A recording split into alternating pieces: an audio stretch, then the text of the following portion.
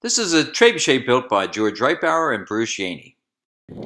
Now the trebuchet is built on a boat trailer. In this case it still has the traveling wheels on it, and that allows us to help put it in the position where we want it.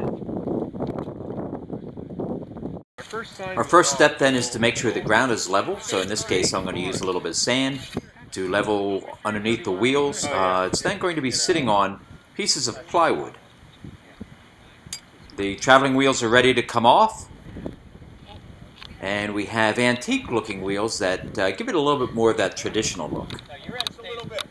Now this arm weighs about 120 pounds and it takes two of us to get it up into position. The support bar is added to the arm and that's what the weight's going to be attached to. Make sure it swings nice and easy. Now these plates weigh 65 pounds apiece, and for today's competition we're using 12 plates, so we're dropping about 780 pounds. We have added as much as 1,100 pounds if we're throwing for distance. So here's our machine all set up and ready to go. Now we do have two pumpkin gargoyles which are set up to watch over our machine and hopefully bring us luck. To pull the arm down we use a pulley system. Now I've speeded it up a little bit. It usually takes us about 2 minutes to pull the arm down and get the pumpkin in place. So we can load this machine fairly quickly.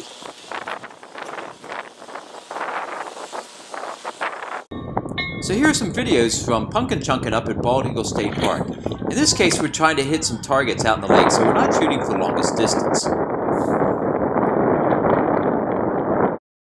Here we see the machine in slow motion.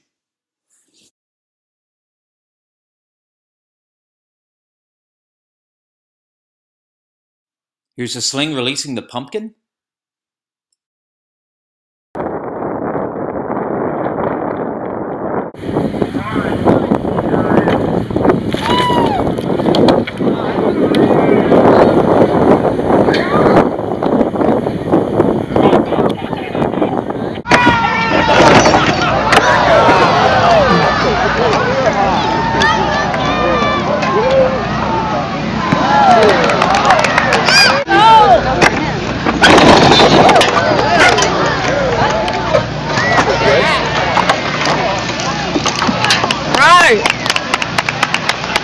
Like I did much. You said it went spinning? Yeah, it went.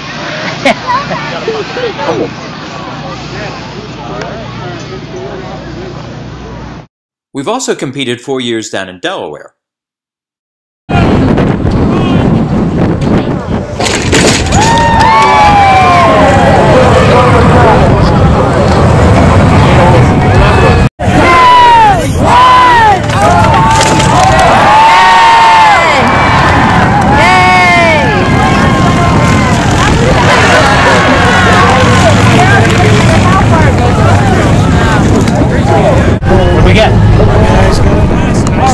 Awesome. That's our first one. That's it.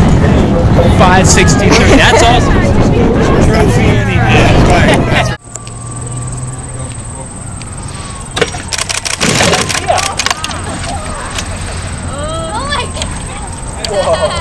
right. So once in a while things go wrong. And once in a while things can go really wrong.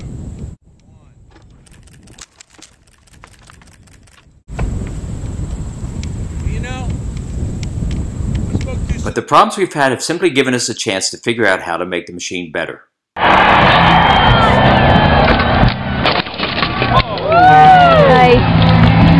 That's beautiful. Yeah. Beautiful.